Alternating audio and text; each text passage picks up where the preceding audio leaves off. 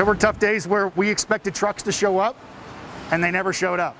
Or we were expected trucks to show up with certain supplies, and when we opened the door, they didn't have the supplies we needed. Hospitals across the country had to get creative this past year with the pandemic in order to keep up with demand for supplies and critical personal protective equipment.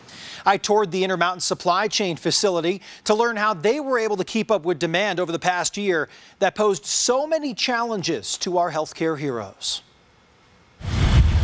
Weathering the storm of the pandemic was no easy task for any healthcare facility, but this supply chain warehouse allowed Intermountain Healthcare to stay ahead of the challenges presented by COVID-19. A unique facility that serves as a hub for supplies needed by everyday healthcare workers. John Wright is Vice President of Intermountain Healthcare's Supply Chain and Support Services. He says this facility is where Intermountain's 24 hospitals and more than 200 clinics spanning 3 states get their supplies. It's been a bit of a roller coaster. I would say we started off really operating with a lot of unknowns, right? Nobody could tell us what demand was going to be. We really didn't know what patient volumes were going to be. Even with the unknowns of the pandemic, Wright says the supply chain warehouse was already stocked with critical personal protective equipment, such as masks, gloves, gowns, and more. We carry on average about 45 days of inventory here. So, and for much of the pandemic supplies, those PPE items we talked about, those we carry roughly about 60 to 70 days.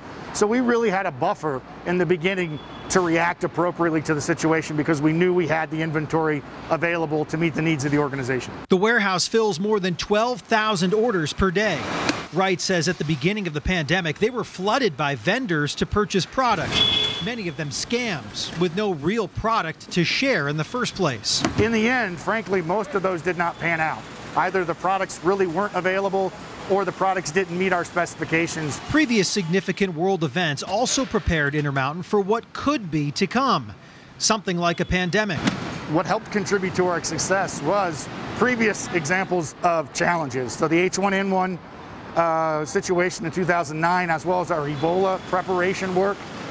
Even lessons we learned from Hurricane Maria when that struck Puerto Rico, how that influenced our supply chain here in Utah. With no major lapses in supplies for healthcare workers, those with Intermountain Supply Chain said that they couldn't have been this successful without some real generous community members donating supplies for masks and face shields.